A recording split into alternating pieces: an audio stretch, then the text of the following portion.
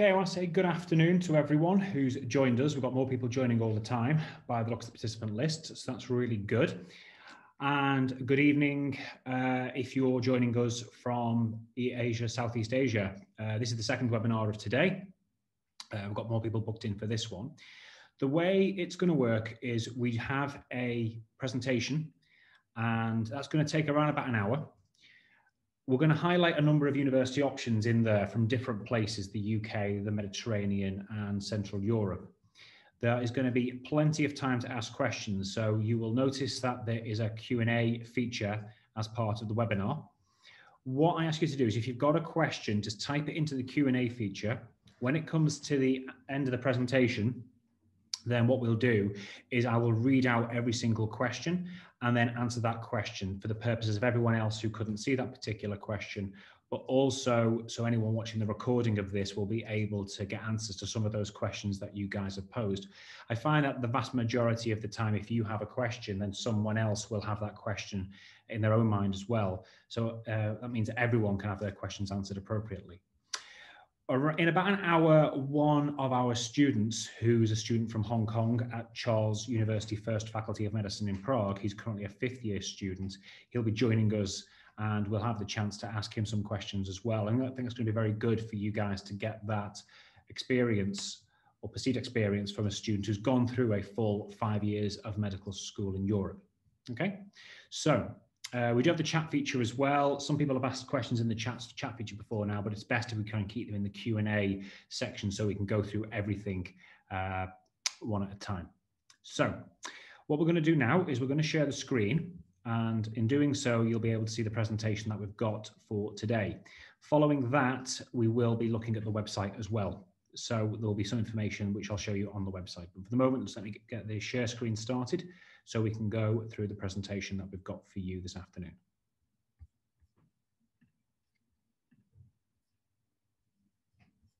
Okay.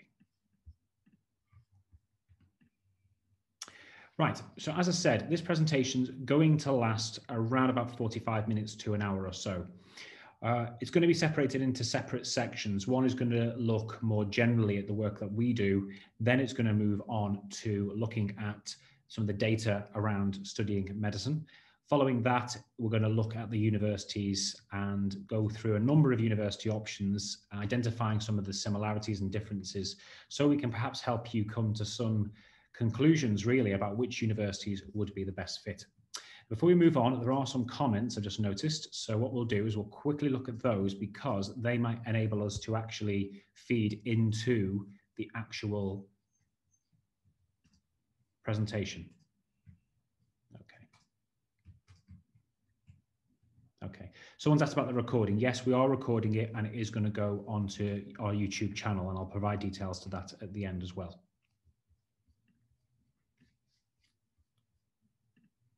Good.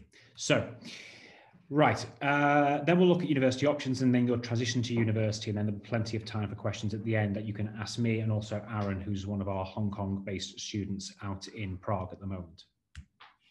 So, Medical Doorway is here predominantly to listen to you and to help you find the right fit. Now, there are various things that we need to ask you in that process to try and help you find the right option. Okay, we are going to listen to you predominantly, but then also your priorities, and those priorities can be quite specific or they may be very generic with the different university options that are out there. But ultimately, we are here not to get you just into medical school, but to help you get through that program and graduate by finding the right university for you. So we really need to think about your aspirations, about where you want your career to go. And that could even mean parts of the world that you envisage working in after you graduate. We'll discuss the different opportunities and challenges so you're fully informed about those university options and what it's going to entail both to get in and to study at university. And that will lead us to actually draw up a list of universities if, in fact, studying medicine in Europe is the right option for you. And it's not the right option for a number of people for many different reasons. Once we have identified the right universities, we are here to fully guide you through the application selection process and, under normal circumstances, be with you on arrival at your university in Europe or the UK. So our job is to arrange your application, and where universities have entrance exams, we will conduct those entrance exams. At the moment, we have confirmed entrance exams taking place in the United Kingdom, where we're based, Hong Kong, and also in the United States in 2021 as well. A word of note at this moment in time, we are planning for the exams to happen in person, as we would do normally. This year that didn't happen, obviously. We ran the exams online, but there will be the opportunity, should the COVID-19 situation continue into next year, that we will move the in-person exams to an online format. It's always easier to move from in-person to online than the other way around. So we're planning the exams as if they're happening in person, with the option to switch to online should that be required because of external factors. Our job is then to help you prepare for those exams in terms of exam technique, but also in terms of content preparation. I'll talk briefly about that later on in the presentation that we're doing now. Then arrange all the required paperwork, not just for your application, but also for your acceptance and enrollment and visa applications, etc. And then, as I said, we're going to be with you all the way through to your enrollment, so that the things that you've got to focus on are getting through the exams, getting enrolled at the university, and starting your studies in medical school. So here's where I kind of give you some information. Now, I'm assuming that most of you, if you were considering applying to the UK, would be applying as international students. So the data I've got here is taken from our system called UCAS, which is our central application system for UK programs. And it's a really good source of information to show you how many people are applying to medicine in the UK. And we can use that data to kind of extrapolate how much competition you've got when applying to medicine more generally. So this is the last 9 years data, and we'll obviously go straight to the one side of the presentation for 2020, because this is the most up-to-date data out. You'll see a trend at the bottom. Although there was a dip in 2017, 2016, you will notice that as of 2020, there's a record number of applicants to medical programs in the United Kingdom, 23,710 in total. Now, the numbers I want you to look at on this, if you're an international student, is the number just above that, the 3,530. So that's the total number of non-EU, so international students based on the current data, who are applying to medical programs in the UK. Now, in the UK, there are a small number of programs which are specifically for international students, but the vast majority of students from outside the EU applying as international students are applying to universities that also admit UK or domestic students. And as a result, you will take up a very small number of seats above those places that are reserved for people with home fee status. If we extrapolate that, there's probably going to be around 10 to 15 applicants per place for those seats available for non-EU students. Now, how is that going to change next year? Well, we've actually seen in that data an increase anyway from 2,700, so nearly 1,000 more applications compared to 9 years ago per year for roughly the same number of seats. In addition, next year, and there's a note at the bottom, because the current situation is that EU applicants will become international for 2021, following the UK's departure from the European Union and the end of the transition period, which is happening at the end of December this year. This potentially would mean that that 1,680 that you see above that figure for non-EU will simply become another 50% number of applications on top of the existing non-EU applicants. There's a word of caution in assuming that, however. I do not envisage all of those EU students applying to the UK full in the knowledge that they will be having to pay international fees in the UK. There are many options that European students can take, which are significantly cheaper than doing that. So I'm certainly not, I'm not of the opinion that the full 1,680 applicants that were EU this year will be applying next year en masse as international. But there certainly will be an increase, because a proportion of those students will still be applying, and it's simply more applicants on top.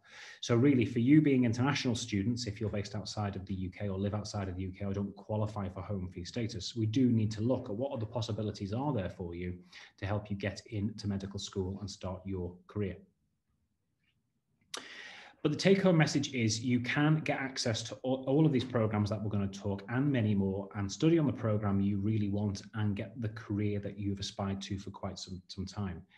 All of the programs we're going to talk about today are globally recognized. Where there are exceptions, and there are one or two exceptions which are quite niche, to be honest, we will discuss them as we go through. But for the vast majority of programs, you can take them and work anywhere in the world. You will develop a whole new set of communication skills by studying medicine abroad.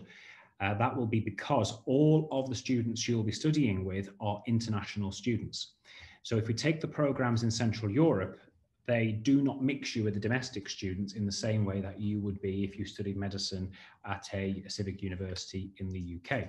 So let's take Charles University as an example. They have a program in Czech for the local students and a program in English for the international students. And they call those programs parallels because they're identical apart from the language in which they're taught in. That basically means that on your program, you'll be surrounded by international students from all over the world who will then become your friends and future colleagues in medicine and dentistry, etc., for the remainder of your career. If you're concerned about financing your degree, we will go into all the tuition fees, but studying medicine in Europe is much cheaper than the UK in terms of fees and living costs. We are going to discuss a UK option, or I would say two UK options on this presentation. So we will have some comparisons when we get to picking apart the different university programs that are available. In terms of employability, it doesn't really matter where you go in the world, doctors are in demand. There's a huge shortfall of trained doctors in the UK. Most of our UK students who go and study medicine overseas have a job offer often even before they've qualified as a doctor. But there's an increasing demand for doctors in all the developed economies, and that's only been going up over the years, even before we were the situation that as we've been given with COVID. So the diseases of civilization and aging population are putting more stresses on healthcare services all across the world, and there's an increased demand for qualified physicians with very little expansion in medical training to meet that particular demand in domestic settings. Studying abroad changes you as a person. It changes you in many ways, but we're not talking about doing a study abroad program or even a 3-year degree. Medicine is a 6-year degree. So if you enter at 18, you'll be graduating in your mid-20s, dentistry being 5 years. This does require a particular focus really on what you really want, because also medical studies are not easy. It doesn't matter where you go and study medicine, it is going to be a tough program. You're going to have a lot of hours, a lot of content, a lot of face-to-face contact, also a lot of deadlines to hit. So this is really only something to do if you really want to have that career. It is financially cheaper, but you're not going to get significant access to financial aid or any kind of scholarships. Where scholarships are available, they're usually in the way of modest fee discounts, and I'm going to mention a few when we go through the universities. But even with those scholarships, there will be other programs which are cheaper, even when the programs with scholarships reduce that fee. You will have to get used to a new way of working in medical education generally. There'll be a lot more teamwork that you'll be used to, a lot more kind of small lab-based work, problem-oriented learning, etc. But in many countries, the hours that you will actually be studying are significantly different than perhaps you would at school. So be prepared, especially in the clinical years, for some of your lessons to start at 6:30, 7:30 in the morning, finishing late at night. But I think if any of you planning for a career in medicine, I think you'd be quite expecting that. All the programs we're going to talk about today are fully taught and assessed in English, but that doesn't necessarily mean you will be learning the local language. If you go to study on an English language program in a country where the first language is not English, for the first 2 to 3 years of that course, you will have lessons on how to speak the local language to get you ready to be at a conversational level with patients in the clinical environment. Now, we've never had any student complain about learning the local language. In fact, students quite quickly find that learning the local language is comparatively easier than studying biophysics or anatomy. So where students tend to struggle, it is more with the science-based content, because it does push you well above A level and above higher level on the IB, if that's the curriculum you're taking. But I've put this in challenges, but many students don't see it as a challenge. It becomes one of those factors of studying abroad that enhances their CV once they've graduated and then leave university.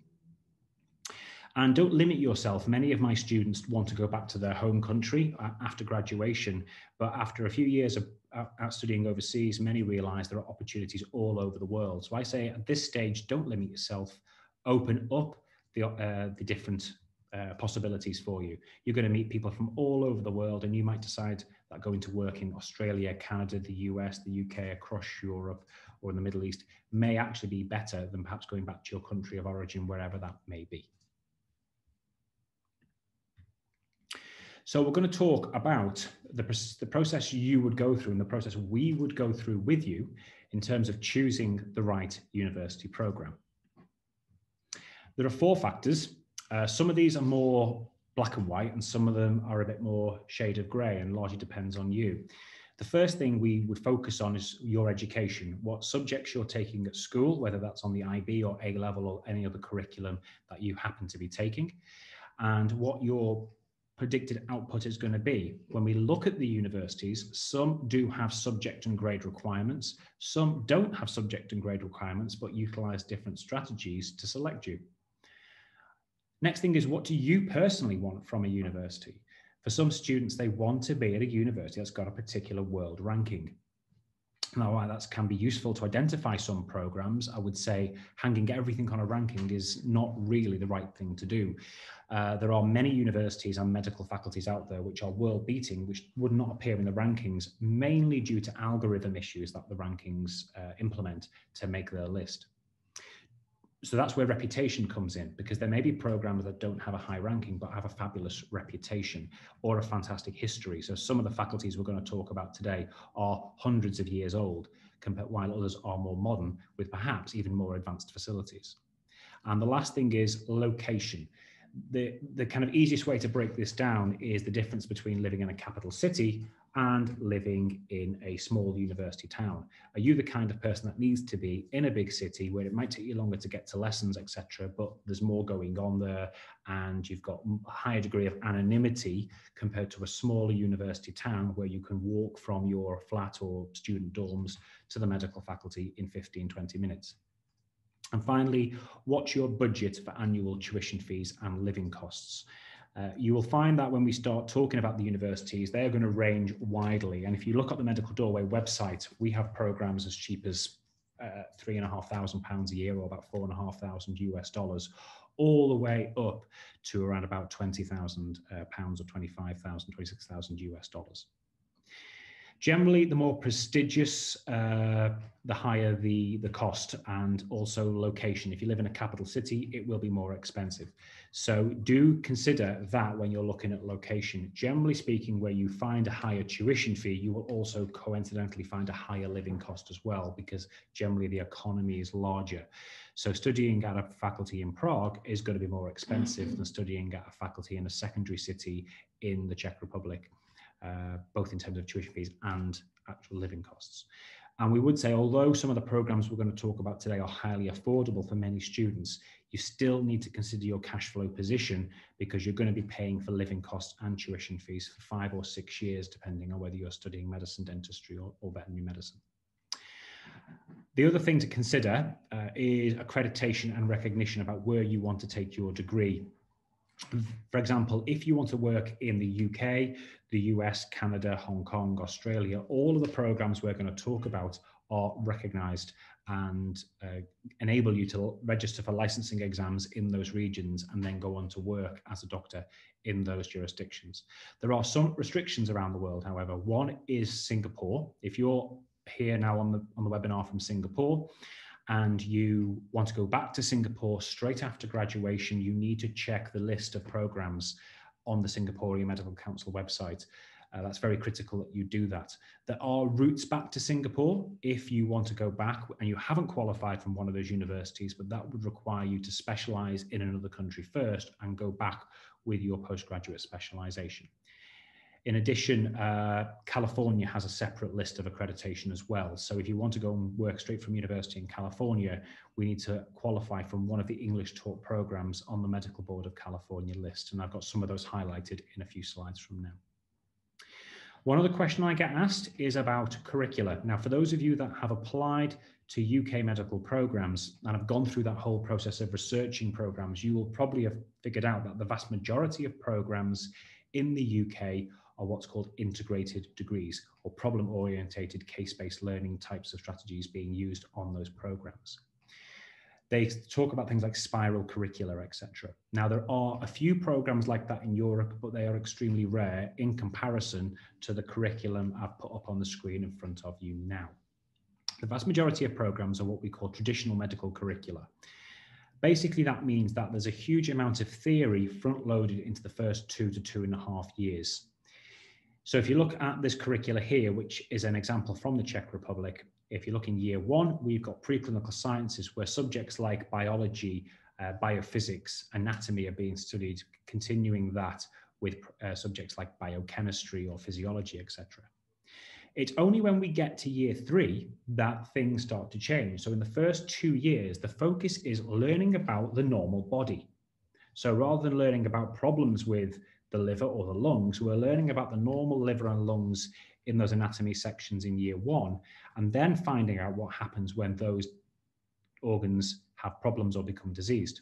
So while we look at the normal anatomy of the lungs in year 1, when it comes to year 3, we'll look at the anatomy of the lungs in a patient who's got chronic obstructive pulmonary disease, or even look at the liver in someone who's developed liver metastases or hepatitis or psoriasis, etc. And then once you've learned that, you can then look at how to assess those problems and then implement management or treatment strategies as a physician for those problems. The culmination of your medical studies will be in year 6, where you will do the internship. And in this internship, you'll rotate around different departments of the clinical environment. And at the end of that, have state exams, which will basically enable you to have a license to practice medicine in that particular country. Now, I've got dentistry on the other side. The procedure is the same for dentistry. It's just that it's a 5-year procedure where the internship and the state exams stretch across year 4 and year 5. So the exact same procedure, just different timeline of things. You will also come into a little bit more clinical sciences a bit earlier than you would in the medical program. So really the one thing I've mentioned briefly before is where do you plan on commencing your career? Regardless of where you study, this is something that you need to think about. All of you, when you've basically sat these programs, will be eligible to take the USMLE steps if you wish to go and work in the United States. And you can start that while you're studying on your program. Most students will take USMLE Step 1 exam after year 3 or year 4 of their studies. If you want to come and work in the United Kingdom, even if you qualify from a UK medical school, you will have to take our new medical licensing assessment exams. They're starting from the beginning of 2024. It's been put back from 2021 for various factors, COVID being one. But from 2024, you will be required to take the medical licensing assessment exams to register with the GMC in the UK, even if you go to a British medical school. For those of you that want to go to Canada, you've got the Medical Council of Canada qualifying examinations, which are 2 exams. Again, a very similar process to the MLA or parts of the USMLE. And you'll find this kind of pattern is repeated in many countries. So if you're a student who's from Hong Kong, the Hong Kong Medical Council has a system of 3 exams, one being a language exam, which many students can become exempt from as well. So it's important before you when we're narrowing down that list, if you have some doubts about whether the program you're going to study enables you to go back to a particular country to work, to check that out in advance, or whether there are any separate procedures that you need to implement before you go in order to come back in 6 years' time, because some countries require you to inform the medical council before you depart on your medical studies. But once we've done that, we're now ready to formulate the application. Now, for those that have applied through the UK programs through UCAS, you probably know the system very well. You submit your UCAS application, you submit copies of any qualifications that you've already sat, and also put down subjects that you've not yet completed, whether that be the IB or A levels. You will obviously have sat UCAT or BMAT, submitted those scores if you already have them, or if you've seen the BMAT about to submit them. And then you will prepare your personal statement based on the experiences you've had, and then submit your application by October the 15th. The procedures for the universities we're going to talk about today, including the British ones, are not the same as they would be through UCAS. None of the applications we're going to talk about today are made through UCAS. They're all made through Medical Doorway, and they're all very different. So it's not like there's one application for one university. So some universities will not actually require supporting documentation to support your application. All they need to know is that you're in your final year of school, and then they'll implement an entrance examination, sometimes with an interview, to formulate a decision. There are one or two universities or particular programs which will accept one of the aptitude tests, but you'll find that's extremely rare when we're looking at Europe.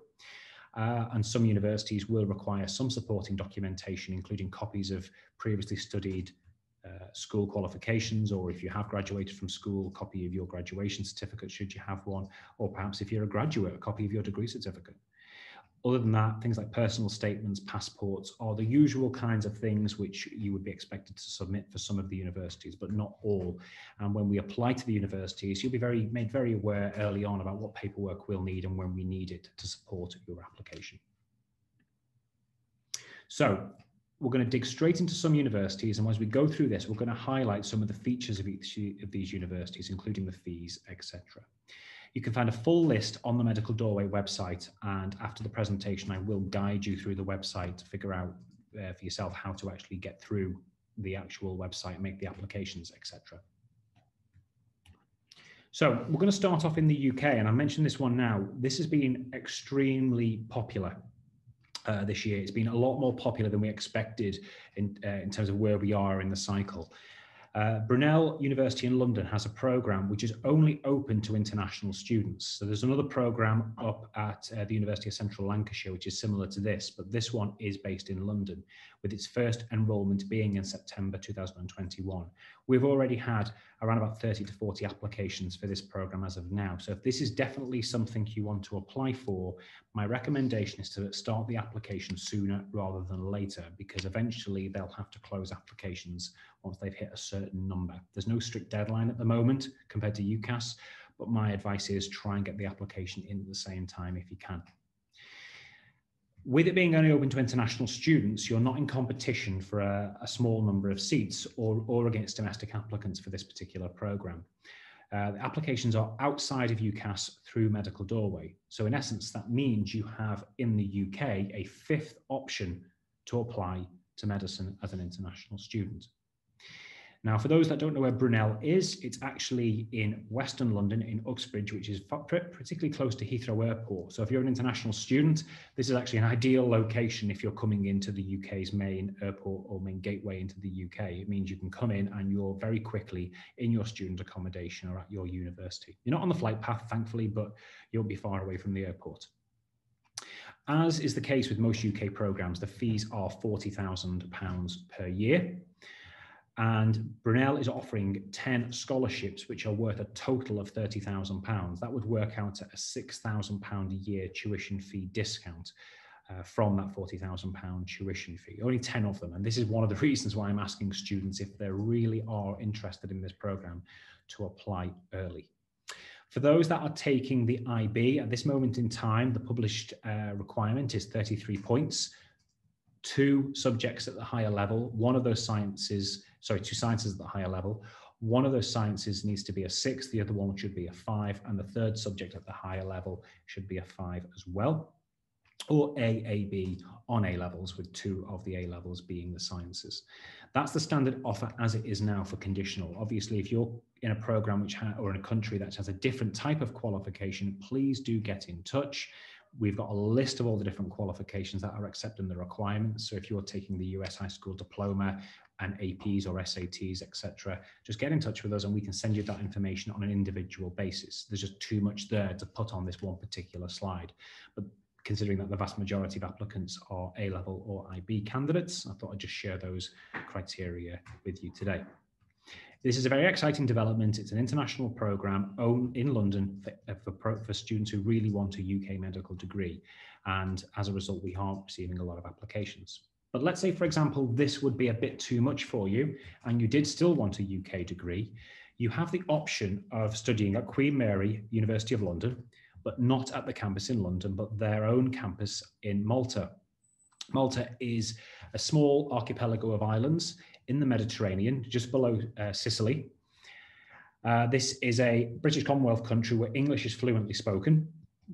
And this program is basically fully there in Malta. But however, you do have the option of doing an intercalated year in London as well, should you wish to do that. Now, why is this an attractive proposition for students who want a UK degree but feel that the UK is a bit priced out of the market for them? You can just see the tuition fee there. The tuition fees for this program are €20,500 a year for 2020 entry.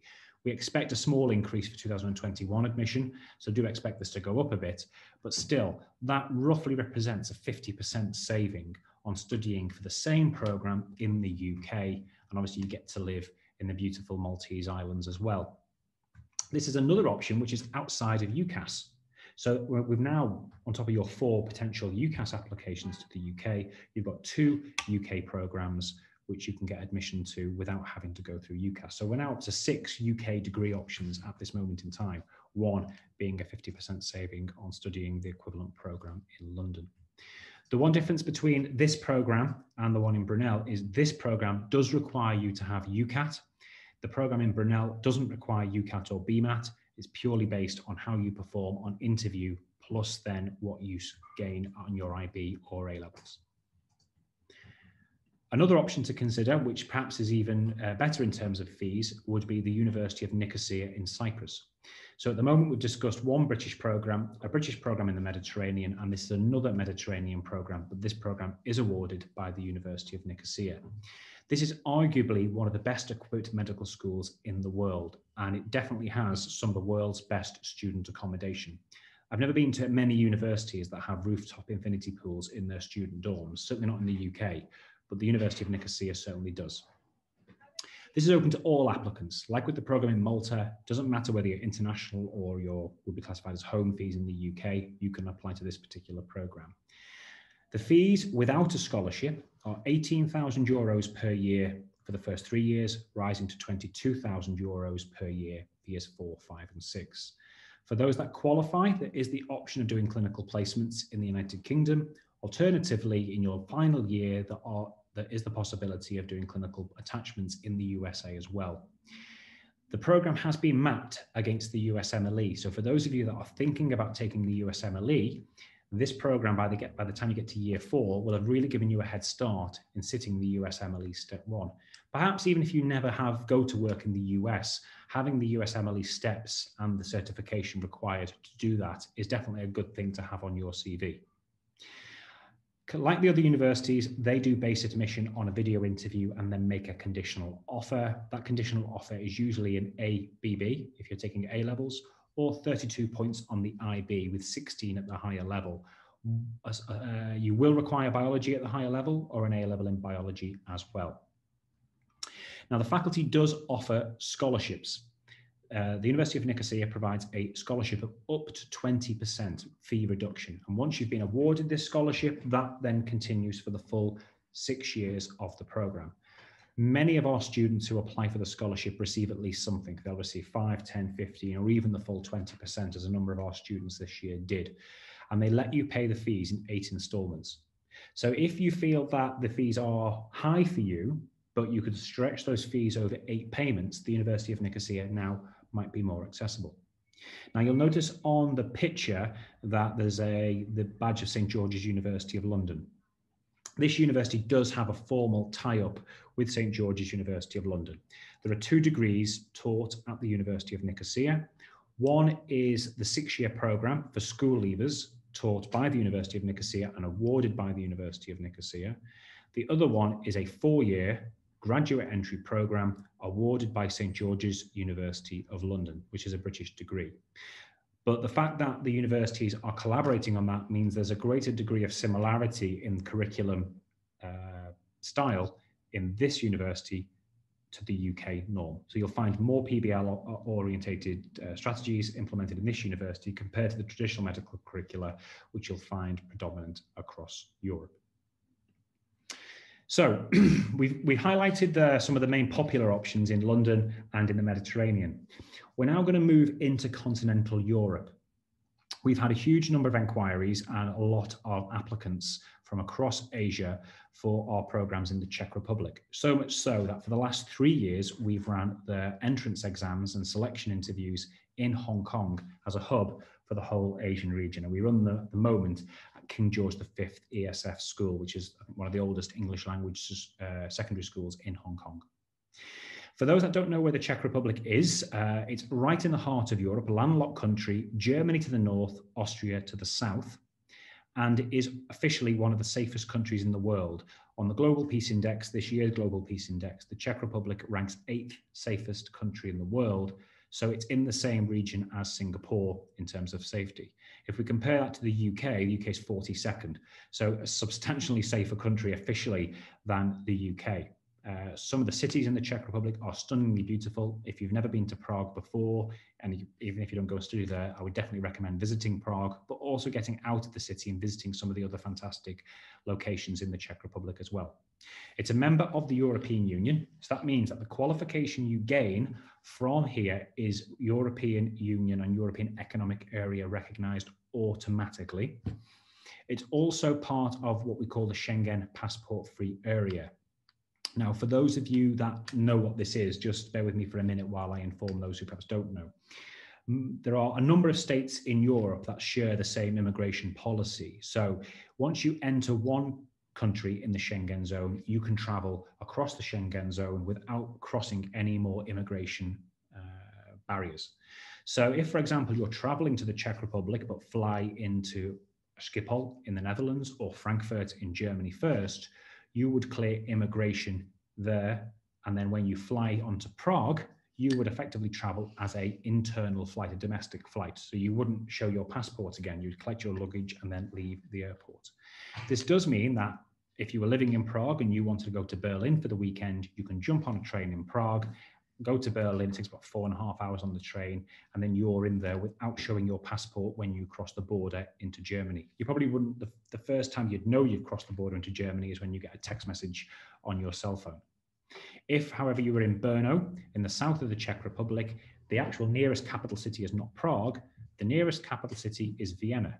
So there's no reason why you can't jump on a train and do a day trip to Vienna. And again, you wouldn't be showing your passport when you cross the border. Czech Republic as a whole has a population of 10.5 million. So it's not a particularly densely populated place compared to the size of the country. And as a result, there's an amazing countryside. You can go skiing at the weekends, things like that. And as a country that has got a lot of history, there are currently 12 UNESCO heritage sites within the Czech Republic, which is one of the highest per capita in the world. So what we're going to do is we're going to talk about the 5 programs on here that are running their entrance exams in Hong Kong, because this webinar is mainly directed for students in the Asian Pacific region. There are more programs in the Czech Republic and across Europe, and I'll show you where they are on the Medical Doorway website when we come to the end of this presentation. Admission to the Czech Republic is different than the programs we've already discussed.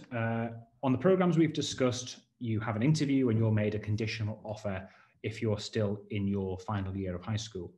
Things in the Czech Republic are different.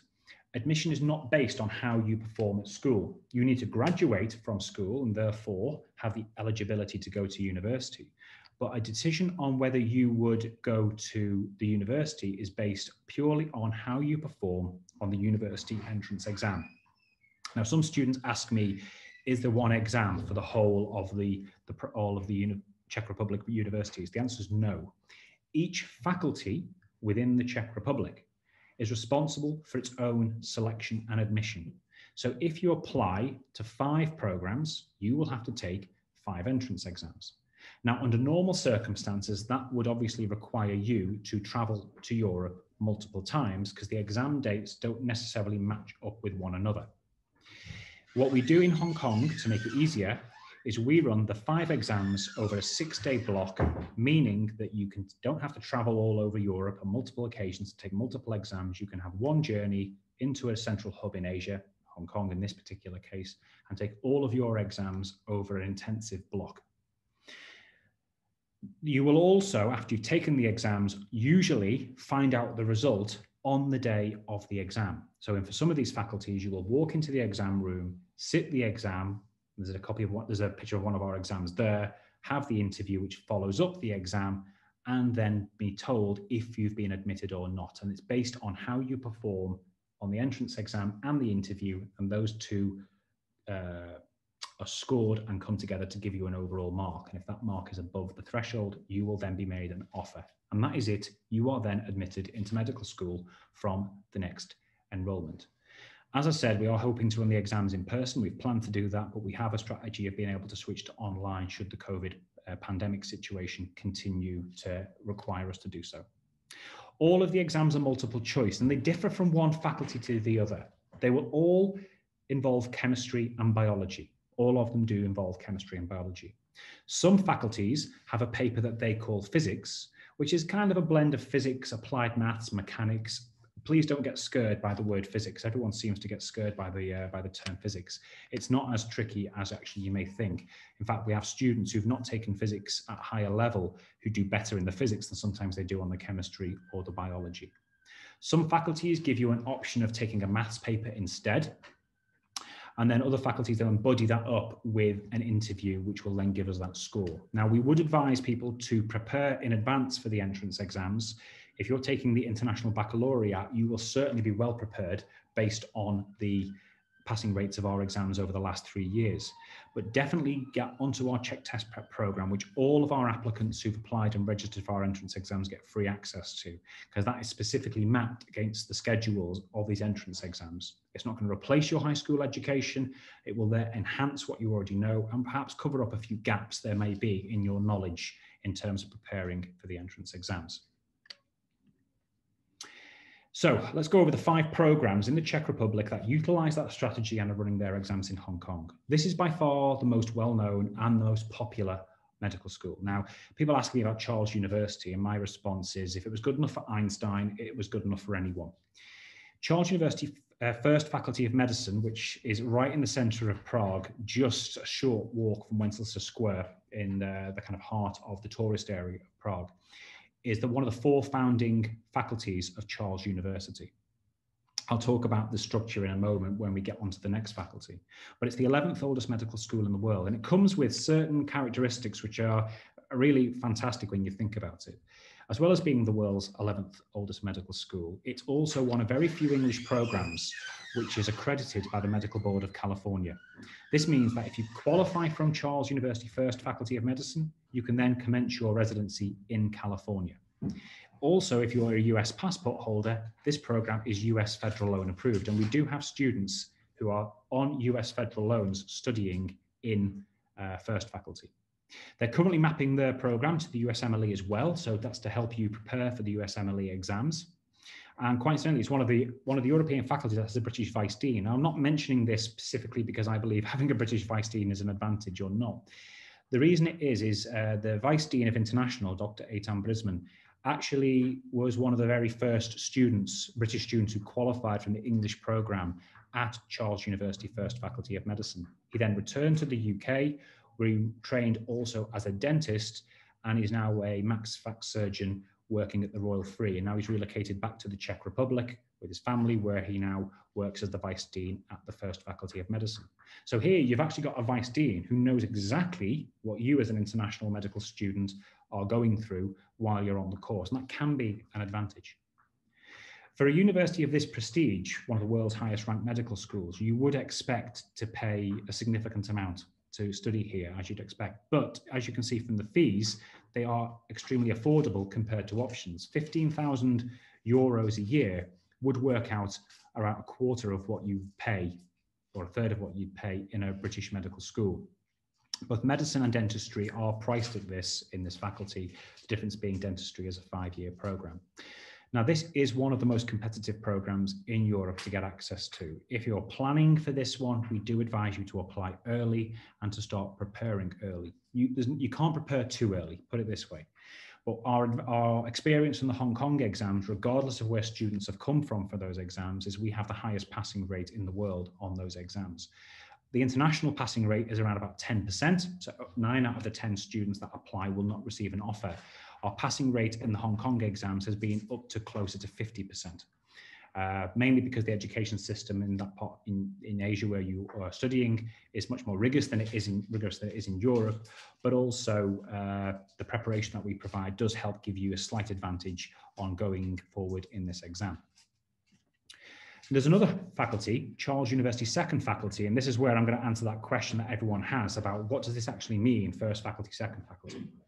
Charles University is like Oxford or Cambridge. It's a rectorate organisation, and under this rectorate organisation, you've got different colleges that we will simply call faculties. So like in Oxford or Cambridge, you would study at a particular college.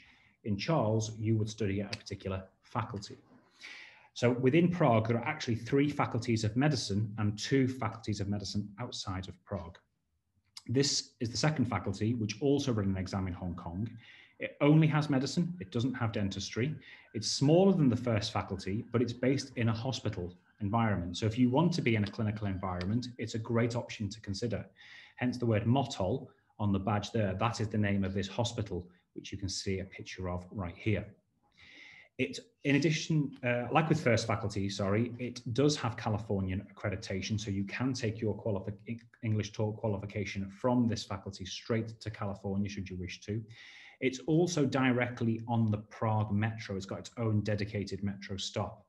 This means that while this faculty is not in the city centre, it is more on the outskirts where all the hospitals and things are going to be.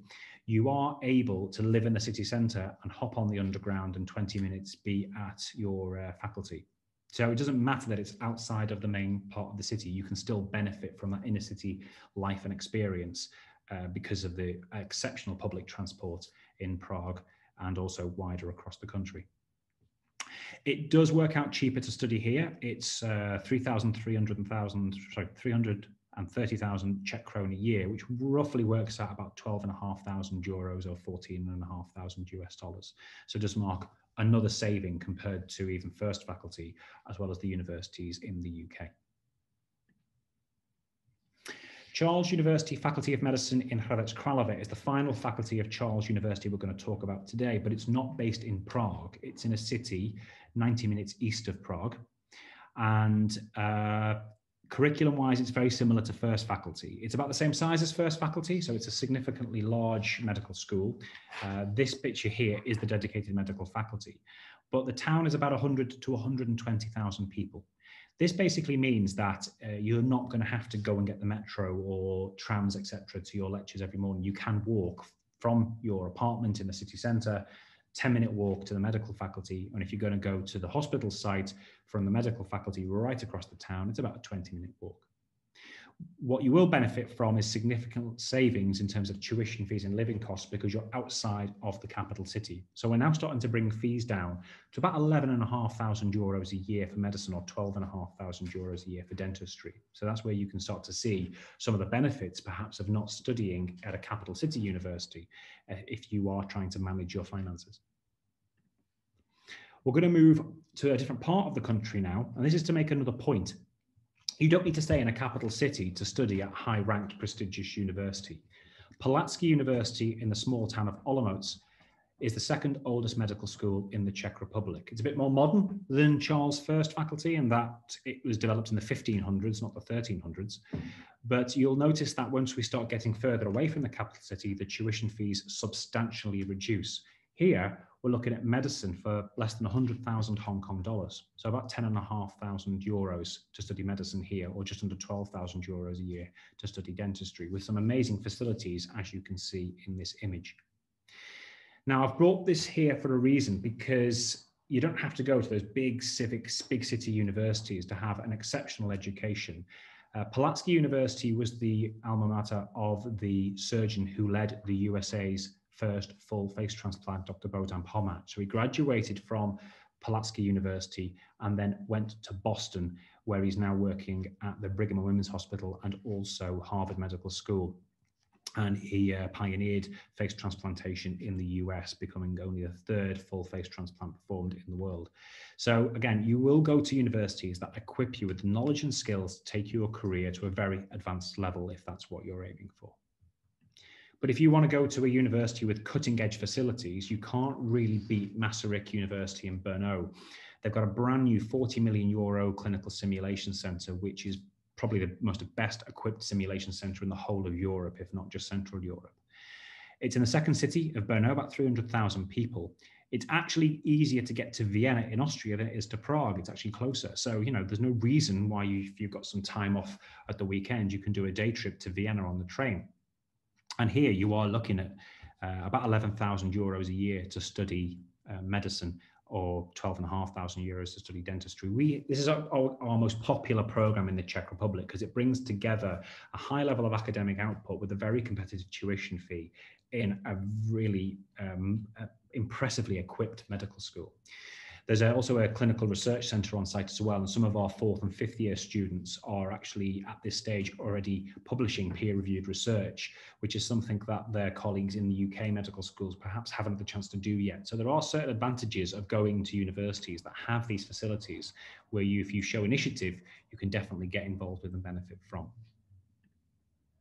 But you can study at a variety of universities. This is the University of Veterinary and Pharmaceutical Sciences in Brno, where our veterinary students go. And if you go on the Medical Doorway website, you'll see other universities like Pleven Medical University in Bulgaria, Poznan University of Medical Sciences in Poland, which is extremely impressive offer, especially for students who are looking at graduate entry medicine, or even more tropical destinations like southern Croatia and the University of Rijeka, which is in a beautiful, quiet, sleepy part of the coastline of Croatia.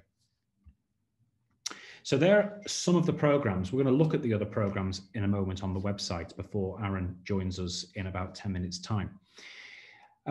What does it cost to apply? It varies from one place to the other. If you're looking at programs in the Mediterranean, then there are no application fees for Queen Mary University of London's program in Malta.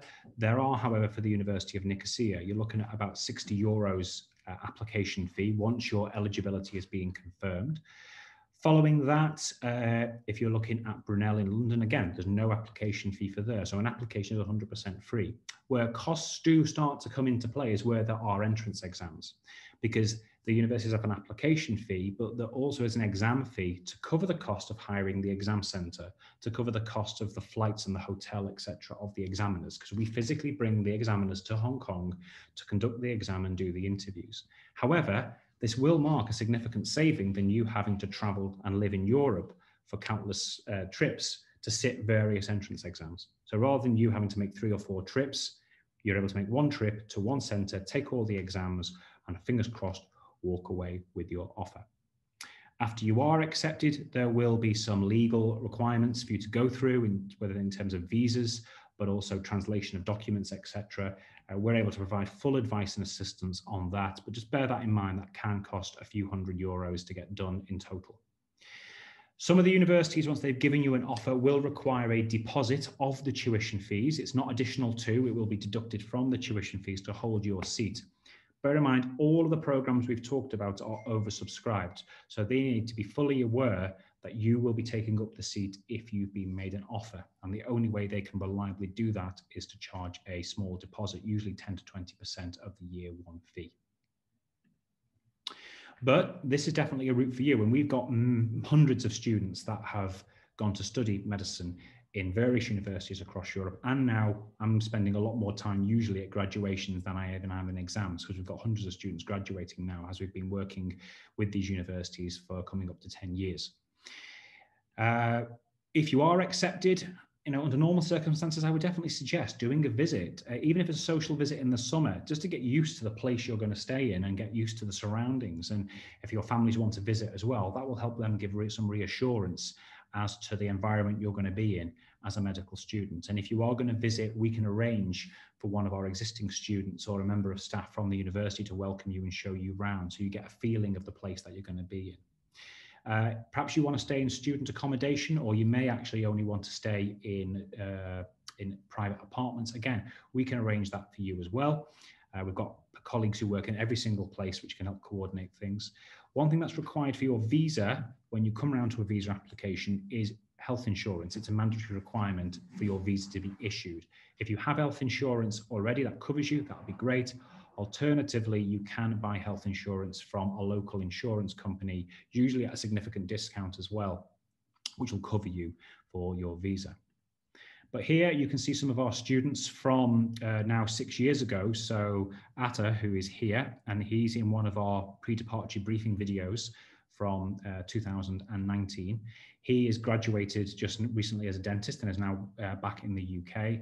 Abdullah here is a doctor who'll be graduating this next coming year to work as a doctor in the NHS over here in the UK. But these are some of our students at Pulaski University, and here's some of our students at Pleven Medical University who'll be graduating the forthcoming year as well. Now, before we bring Aaron online, he should be online very soon, we want to share with you some of our information on our website so you know if this is the right route for you, where to go to make your application. You can drop us an email. My email address is ben@medicaldoorway.com, or take a look at our Facebook page. This presentation will be on our YouTube channel as well, but do have a good look at our YouTube channel. There's a lot of information on there from some of our outreach work, plus different university videos, etc. Alternatively, go to medicaldoorway.com and take a look at the website. Now, Aaron, our student, is online now. So Aaron, thank you for joining us. You will be with us in a moment, but what we're going to do is quickly take a look at the website, and then Aaron, we can ask some questions to you. Okay. Right. So first things first, we're going to go onto the website and just take a look at that. So.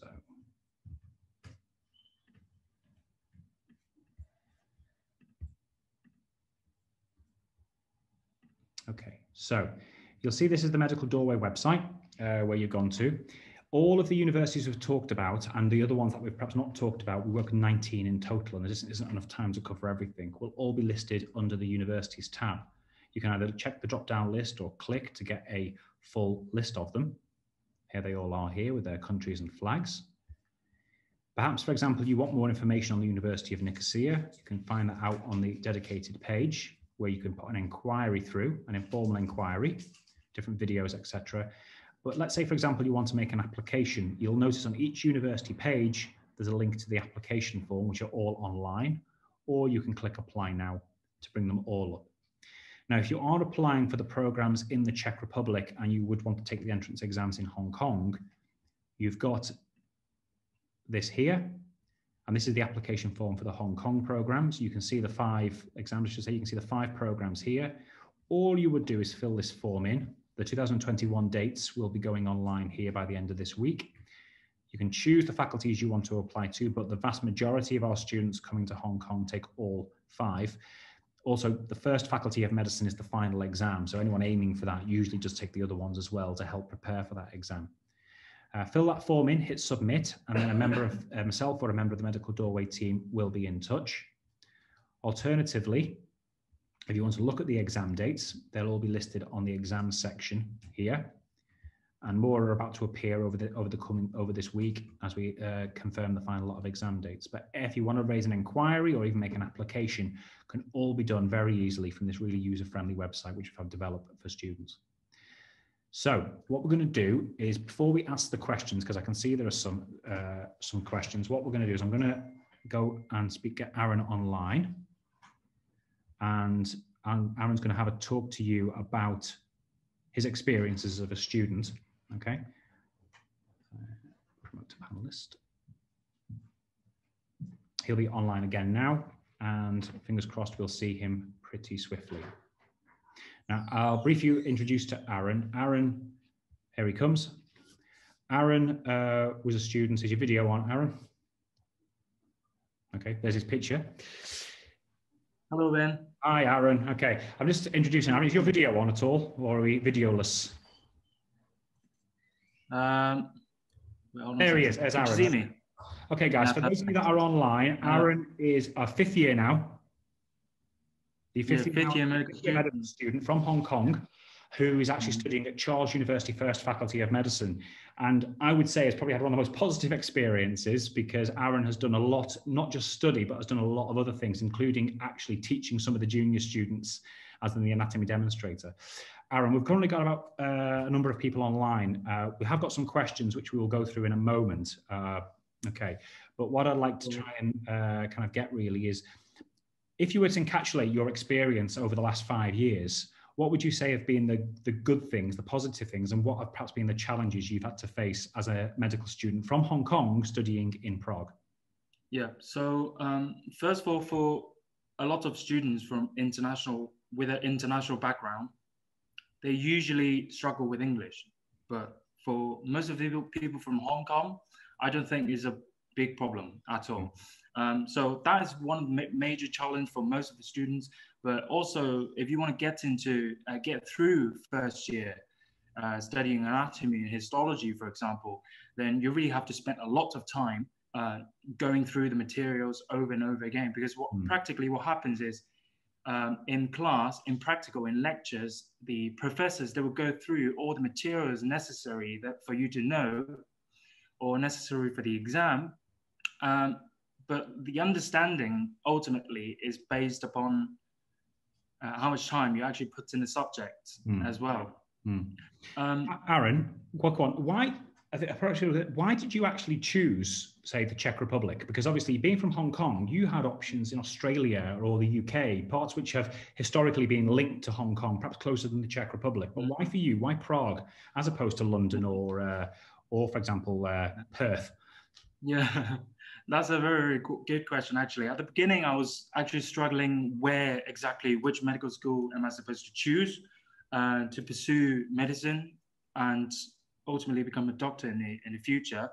But coming from a middle class in Hong Kong, studying in Prague actually provides me a really, really competitive tuition fee. And also, according to some of the some of the conversation I've had with some of the Czech students I met in UK, they all suggest me to go to Czech Republic. They all agree that Czech Republic, they provide universities in general. They provide you a really, really good quality of teaching. And the main thing is the price is really competitive coming from class. And you do get to live in one of the most beautiful capital cities in the whole of Europe. Exactly. I have plenty of time visiting. Career-wise, where are you planning on taking? Because you're only a year away now from graduation.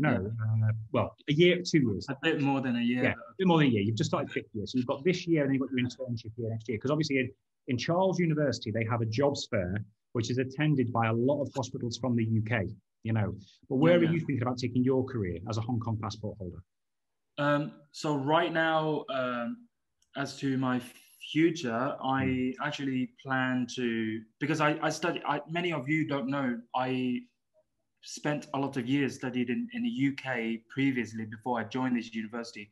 So, I quite like the culture and the environment there. So maybe I'll consider UK, but recently I also traveled to United States to complete part of my clinical obligatory rotation over there. So I actually just landed like a couple of weeks ago. And it's also really, really eye-opening. The amount of stuff they allow you to do there is amazing. So I'll also consider that. Considering where can I go is absolutely not a problem because, the university is here, the education is provided. So it's really up to you where you want to go, where you're going to go in the end. Presumably, if I want to spend more time in the future with my family, I would even consider going back to Hong Kong to work. The only thing that is setting me apart from that is literally that I have to take that Hong Kong medical licensing exam at the end, which is practically the same as to everywhere I would like to study. Even if you want to go to UK university, you have to take the same thing. Yeah, from from 2024, you'll have to take the MLA. You'll miss that if you want to come to the UK. You would, as a Hong Kong citizen, you'd be sitting the plab.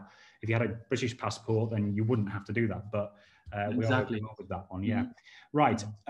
What we'll do is there's someone, Sangya, you've raised your hand. Now, I'll see if it lets me let you talk. If it doesn't, Sangya, I'm going to ask you to type your question into the question and answer, but I'm going to see if it does let me allow you to talk. Let's see.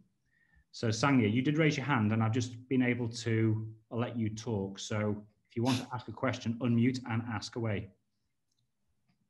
Hello? Can you guys hear me? I could hear you. Hi, I'm Sangya. I'm speaking from Egypt, actually. So I have an Indian passport, and I live in Egypt right now. Yeah. So my question was, at Charles University, how is the international student ratio? Like, I know that there's a lot of, like, obviously people from the Czech Republic obviously study there as well. Yeah. But, like, how's the ratio of international students, like foreigners and Czech Republic people? Aaron, I'll let you come in on that one in a second. Sangyu, when we're talking about the programs in the Czech Republic, on the English language program, everyone is international. The locals study on the Czech language program that is taught in Czech. So none of the Czech people is studying English? Very, very few. I've got one or two people with Czech passports who are studying on the English taught program. That's mainly because they've been living in the UK from a young age. UK has historically been in the European Union since the 1970s, although we've left now. So what you'll find is that there are people who've been living in the Czech Republic with Czech passports since they were children. And for many of them, they do go to back to the Czech Republic to study. But the local students, they study in the local language because effectively it's free of charge for them. Yeah. But Aaron, if you can talk about then, because obviously I just deal with the students that we assist. What's the demographic of students in terms of nationalities in your cohort? Yeah, so in my cohort, I study in English parallel of the first faculty in medicine. So practically everyone is international, as Ben said. According to the demographics of people, most of the people are from actually UK, Europe, various countries, India, Middle East. And I have to say, like, before I joined this university, or even now in my year, there aren't so many Asian students. Most of the Taiwanese students or Japanese students are new. They either go away to study in another university or they dropped out, unfortunately. So yeah, mostly I would say from the Europe. Yeah, yeah. And another question, so how many people are admitted to this program, the English program? Okay. How many spots are there? It varies from one university to the next. You're looking at around about 140 on the medical program for Charles First faculty. For second faculty, it's about 90. For Hradec Králové, it's about 120. And then for Masaryk, it's about the same. For Pulacky, it's about 60 to 70. So, you know, there are so many programs that, and obviously what you've got to bear in mind is someone who's applying to these faculties, they don't just apply to one, they apply to multiple. So they may have 3 or 4 offers, yeah, but they can only obviously take one of those offers up themselves. So the vast majority of students who apply and get an offer do enroll at one or more of the universities. Some are more popular than others. So First Faculty is by far the most popular. I've very few students who've had an offer from First Faculty turn it down. Usually they only turn it down if they get a place in their home country like the UK or personal circumstances change. Okay. All right, thank you. No problems. We've got someone else who's raised their hand at the moment, and then we'll get down to the written questions. Okay. So, Nimrit. Hi. Actually, this is for my daughter that I'm asking. These deposits that are required to be paid for, if you get the offer. So now you just mentioned that some kids get offered from several universities. Yes. So does that mean one has to pay that requisite deposit for? Oh, sorry, Nimrit. We had a bit of a mistake just happened on the thing there. Can you just raise your hand again? Seems to have disappeared. Okay, we're back.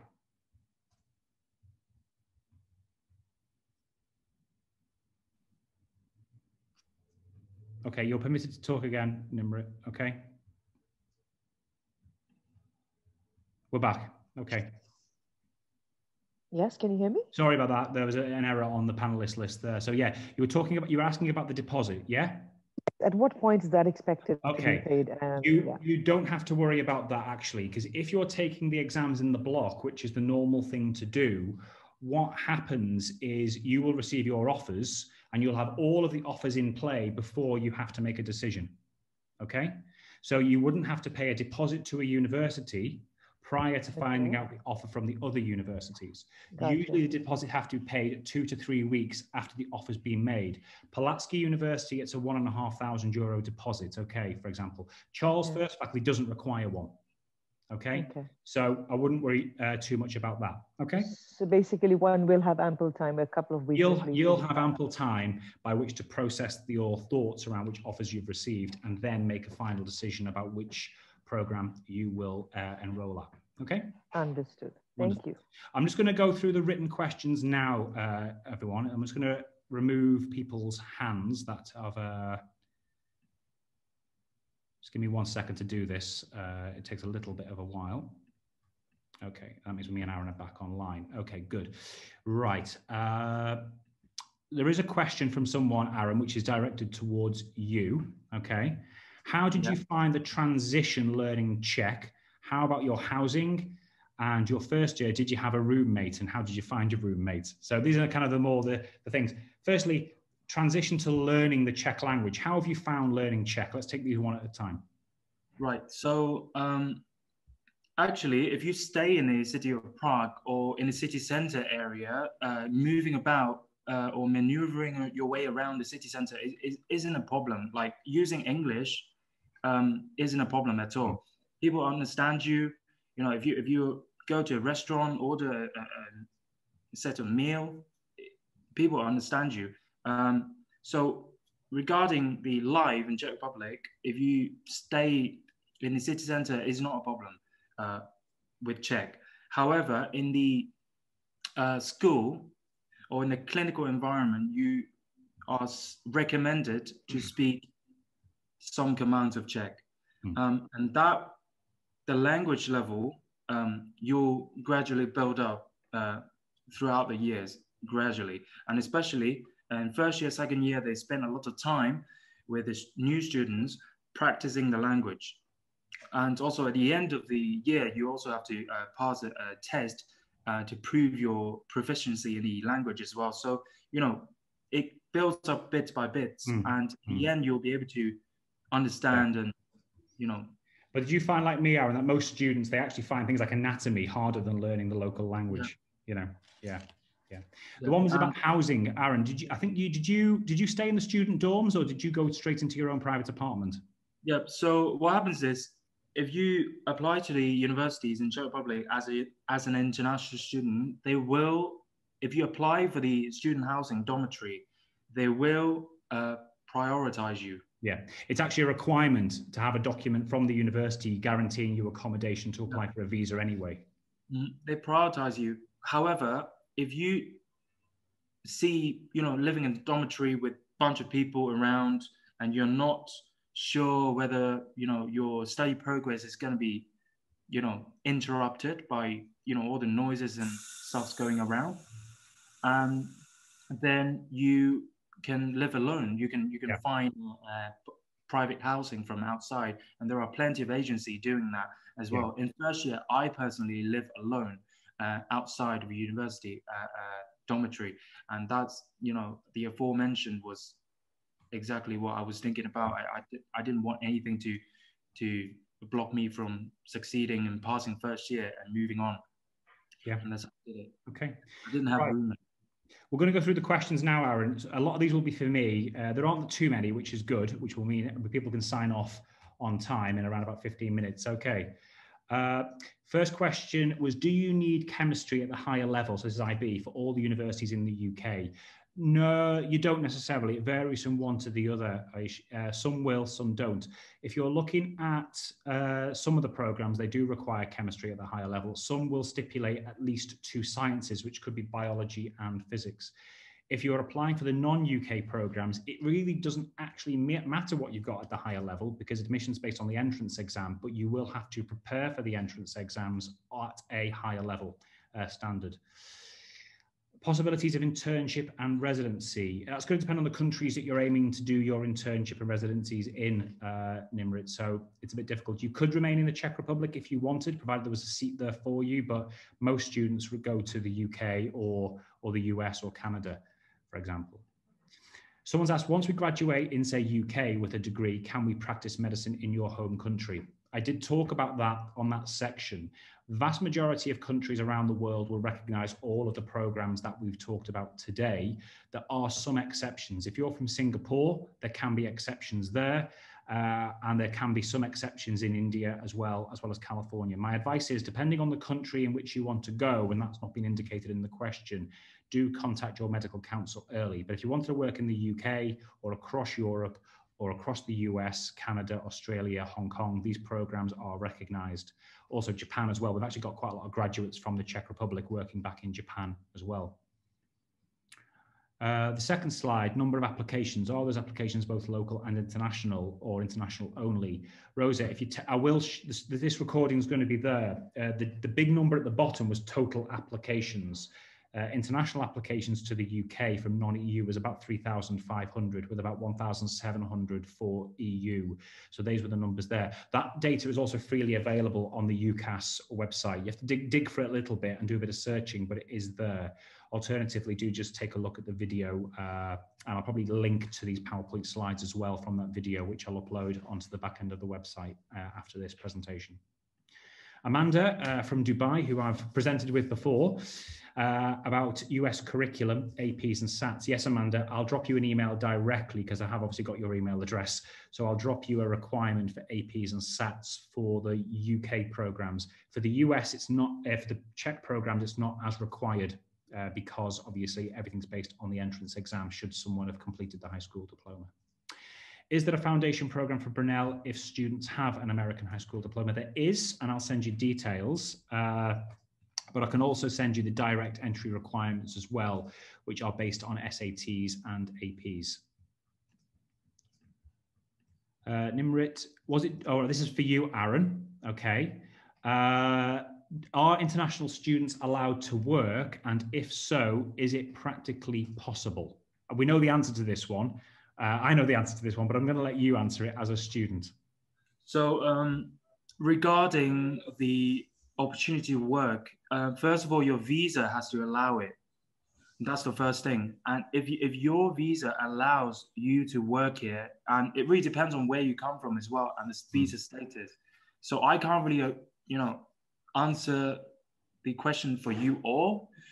But coming from Hong Kong, for example, the working opportunity is you can't work in the Czech Republic. There are other reasons. There are other reasons I don't think why it's feasible. Firstly, the volume of work you're going to have on the medical course is going to make it practically impossible for you to spend any significant amount of time working to earn money. Also, when we talk about the tuition fees being so much cheaper in the Czech Republic, there's a reason for that, because the overheads and the salaries that people get paid are lower than, say, they would be in the US, Hong Kong, or in the UK. So the amount of money that you would earn in a service industry-based job is going to be so much smaller than it would be if you were doing a comparative job in the UK. So I would say it's not really viable or financially really viable for doing that compared to spending 10 hours studying for your studies. Okay. Now what? Okay, there's a couple of other questions I want to get to, Aaron, but there's another one for you before we kind of. Oh, that's disappeared now. Okay, the question's just disappeared, so doesn't worry, but we'll go over that one. I'm from Hong Kong and I'm a British passport holder. Would I need a visa to study in Prague? For 2021, Grace, you do.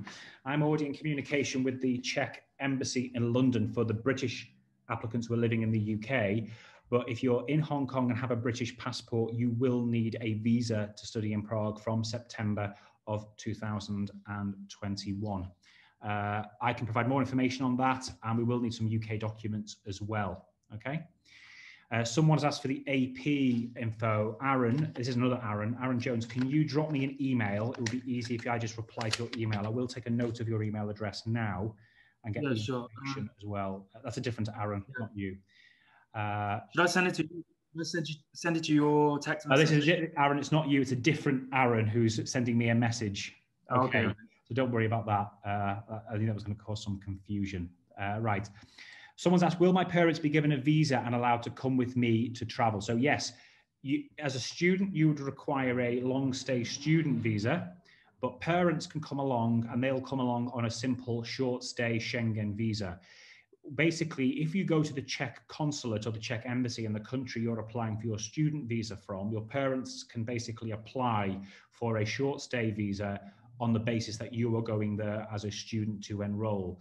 That will make it particularly easy because that visa application doesn't have to go through the Ministry of Interior in Prague like a student visa does. It can be issued directly by the consulate as well in the country in which you're applying. Okay.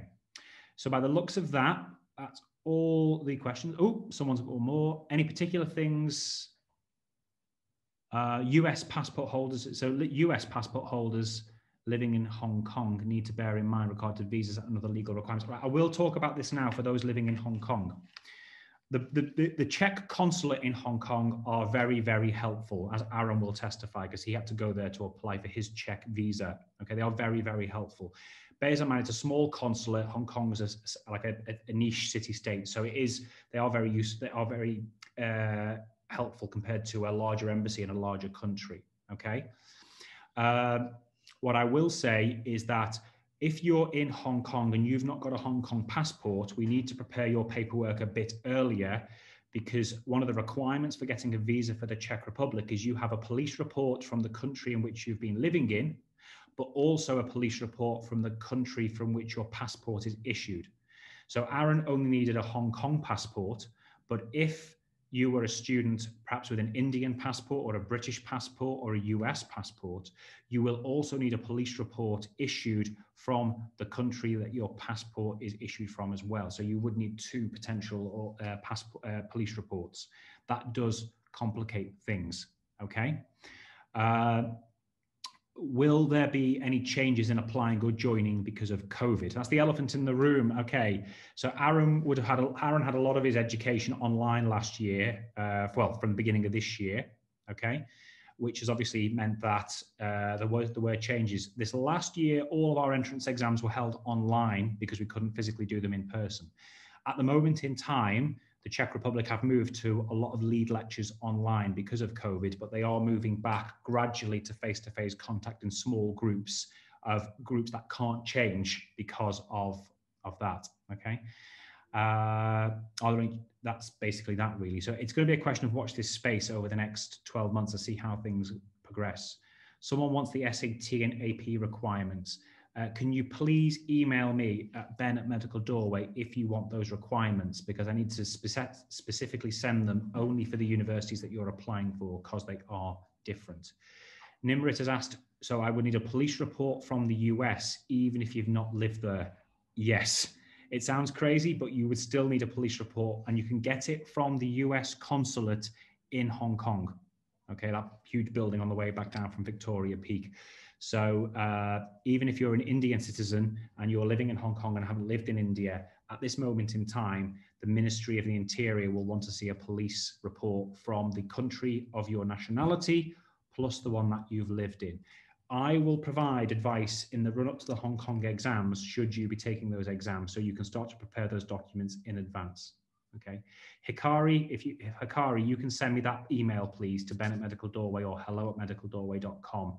I will send it to you specifically. It's just easier than trying to take down all the notes from here. Okay. Right. There are no more questions. We have been going on now for coming up to an hour and a half. Okay. I want to say a huge thank you to everyone who's joined us. We had a huge number of people who came online at its peak, actually, and thank you for that. This is going to be published on our YouTube channel. Fingers crossed later today it will go on there once I've done a few edits and things. Okay, so it will be on there for anyone. Oh, we've got more questions coming in, Aaron.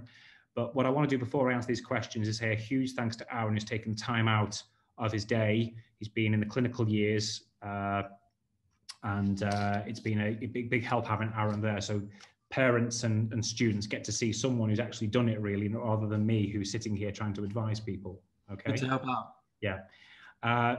Grace has asked, I will be having my A-level exams in May and June 2021. How would I sit the entrance exams if I have my A-levels between the 6 days? We have different exam dates available, Grace, not just those Hong Kong ones. Do have a look for the other ones. And we can take a look at the exams and figure out when they fall. And it may be that you can take some of the exams, but not others.